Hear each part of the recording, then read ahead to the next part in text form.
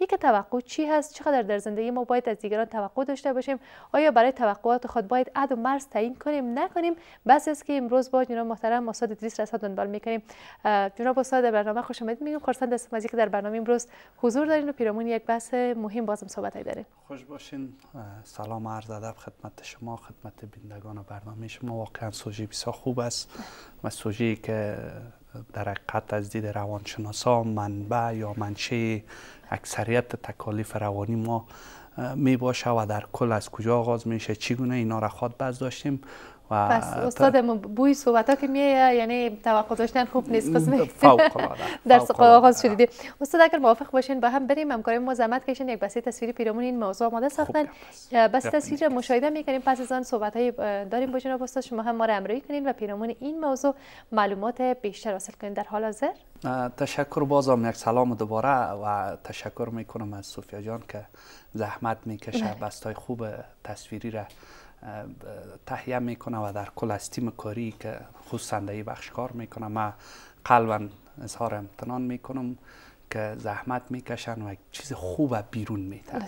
مهمترین حرفی که در امروز در انتقال مفاهیم وجود داره، بسته های تصویری نقش اساسی را داره که ما چندین بار سری مسئله هم صحبت کردیم که از بحث اساسی ما دور نریم.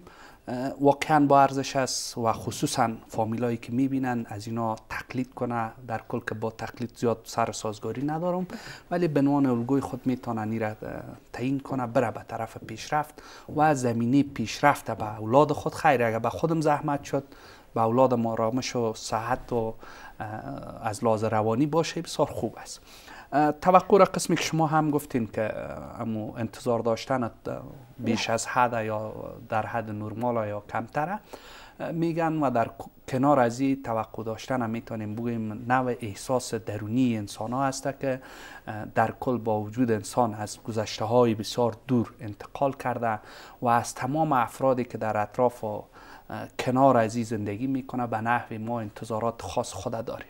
بنابراین به عنوان یک مفهوم یا به عنوان یک مرض روانی بسیار زننده و خفته در وجود ما قرار داره. اگر ما به وقت و به وادی ازی سرش کار نکنیم، نتوانیم جلوگیری کنیم، ما را دچار امراض متعدد روانی میکنه که افسردگی منشش، استرس و ده ها مریضی دیگه که زیر نام تکالیف روانی می باشه. اینا باعث میشه که تکالیف فیزیکی را هم برای ما در حقیقت. حالا استاد از نگاه شخصیتی چی باعث میشه که ما از اطرافیان خود توقع داشته باشیم و این منشأ توقع از کجا هست؟ چرا انسان ها همیشه از دیگران توقع داره؟ در کل قسمی که شما هم در شروع برنامه گفتین که از گذشته های دور با فطرت انسان بوده، ولی آن چیزی که بسیار اساسی است که من همیشه وقت میگم از بحث خانواده میگم، من عموما جامعه را ملامت نمیکنم، برمیگرده به نهاد اولی که شکلیات جامعه را ساختارش بوده. در کل از خانواده آغاز میشه. زمانی که پدر و مادر یک از دیگه خود توقع می داشته باشه، او به نحو ناخواسته به طفل از او انتقال میکنه و از طفلی که ما از جوانی که از فرزند خود توقع می داشته باشیم، اینا در کل باعث میشه که ما را به نحو دچار مشکل بسازه و اینمی امو گپ گذشته ها که امو مسائل فولکلوریک واره این نسل به نسل برای ما انتقال کرده یا سینه به سینه به ما انتقال کرده، ناخواسته ای را ما هم یکی به دیگه ما انتقال میتیم و دیگه به دیگه انتقال داده میره و باعث میشه که ما دچار مشکل تکالیف روانی خلق میشه که آیا توقع داشتن و انتظار داشتن از دیگران در حد تعادل هم بد بوده میتونه، ای که از حد که وقتی گذشت میتونه بد باشه؟ بسیار خوب است. ما در جوامعی که زندگی میکنیم فرق میکنه این مسئله. و طور مثال مواد مخدر است وقتی که بند شد به این منظور کم از او امروزه در دوا و اینا استفاده میشه. تمام ادویه‌جاتی که وجود داره از مواد مخدر استفاده میشه، ولی چرا بند شد؟ به خاطر از اینکه ما اگر کمشان بگوییم بازو نقص میکنه، برای ما یک ضرر میرسانه. به او خاطر است که ما اگر بیایم خود توقع را وابسته بودن مقایسه کردن که فرمول خوشبختی را همو شکلش ساختارش شکل داده بود، این وقتی که مطالعه میکنیم میبینیم امو کمترینش هم باعث میشه که ما دچار مشکل شیم. مانند از این میباشه که رقابت بیاریم به نام رقابت سالم مایره میکنیم. کدام سالمیت؟ هفته پیش هم سر از ما داشتم وقتی که یک کسی در رنگ داخل شد طرف مقابل خود لط و کوب کردی خود سالم نشد دیگه. خود از سالم بودن ما به برنده شدن خود میچرخم. یعنی به می خاطر است اگر توقع داشتن هم بیاریم میار نگذاریم که کم و زیاد اینا. درست از هر کار از دید اسلامی هم که بیایم ببینیم افراط و تفریط در دشمن است. بود متوسط زندگی در همه عرصه ها خوب است ولی توقع داشتن یک مشکل به بار میاره. اگر ما در حالات مختلف زندگی ما تجربه میکنیم اگر از لحاظ روحی و روانی خوب بودیم خب میتونیم باز کنترل کنیم. اگر از لحاظ روحی و روانی دچار مشکل بودیم ما نمیتونیم این مسئله را برطرف بسازیم. از این دیدگاه برمیگرده به فامیل و یک قصه جالب در این عرصه را میتونیم بیان کنیم که ما همیشه وقت توقع داریم به کسی که سلام میتیم دوباره سلام بده بر ما یا در احترام کردیم دوباره احترام بکنه. ولی من همیشه وقت میگم تو فکر نکنین تنها من مشکل دارم، خوبی کردم باید خوبی بکنه. بله و خوبی انسان هم زمان ارزش خود پیدا میکنه که بدون توقع خوبی بکنه. و امو گپ مولانا از بسیار زیبا که من باید از یک نکته اشاره کنم که افکار مولانا تا 2020 جهانی میشه یک مسئله.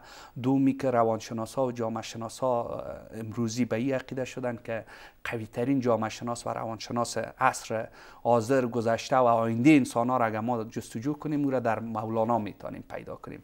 میگه اگر تو با بدان اگر تو مانند بدان بد کنی خیر فرق میان تو چیست؟ میان تو چی است؟ یعنی در کل اگر ما بیایم بد بکنیم خب مشکل برای ما میسازه. گاندی کسی بود که آمد یک افکار بسیار خوبه در جامعه خود مروج ساخت، ترویج کرد. او همیشه وقت کسایی که گتش بدی میکرد او را انجام نمیداد. به می خاطر است وقتی که ما آمدیم خوبی کردیم توقع نکردیم که برای من کسی احترام کنه خود به خود من در یک آرامش زندگی میکنم. این از این دیدگاه تو برمیگردیم که نداشتن توقع یا جلوگیری از توقع داشتن اینا خود به خود ما را به یک آرامش زندگی میرسانه و آرامشی که از لحاظ ذهنی ما رسیدیم ما دچار تکالیف روانی و جسمی نمیشیم. حالا جناب استاد تعداد زیادی از افراد هستند شاید به شمول خودم همکارا و کسانی که امیل لحظه در تکنیک ما کار میکنن که اینا افرادی باشن که از دیگران توقع زیاد داشته باشن و همیشه وقتی که توقع میکنن و توقعشان شخص یا مخاطبینشان مد نظر قرار نمیتن بسیار در استرس و جار و جنجال به سر میبرن. آن کدام شیوه ها رو شما پیشنهاد میکنین تا افرادی که خیلی توقع دارن توقعات خود آیسته آیسته کم بیارن و به این ترتیب دیگر متوقع نباشن تا که آرام و با آسایش زندگی کنن؟ گپ خوب اشاره کردین. من همیشه یک گپ دارم با معسلینم. معسلینم میگم از شما توقع کارهای بدم دارم. خوبه ندارم ولی بد دارم. نه بد دارم به این منظور اگر شما کار بد انجام دادید در مقابل ما بی احترامی کردین برای من حل شده باشه. اگر من توقع کنم که برای من شما باید احترام کنی خب یک روز نه یک روز جنجال از در خانه آدم دچار مشکل میشه. چای صبح خوبش نمی باشه یا پول بده ساده نمیرسه یا امثال از اینا. این باعث میشه وقتی که من توقع کردم برای من احترام که نشد خود به خود من دچار مشکل میشم. حالا میایم تو یک دیده که من همیشه وقت دارم و روانشناسان بیشتر به می تاکید میکنن و ما هم گفته های خود از لابلای حرفای از اونا میگیریم. در کل وقتی که آمدیم از طرف مقابل ما به عنوان دوست، به عنوان برادر، به عنوان پدر، به عنوان مادر وقتی که خود قرار میتیم میبینیم که اگر از او یک توقع می داشته باشیم یک بار بریم خود در جایگاه همونا قرار بدیم.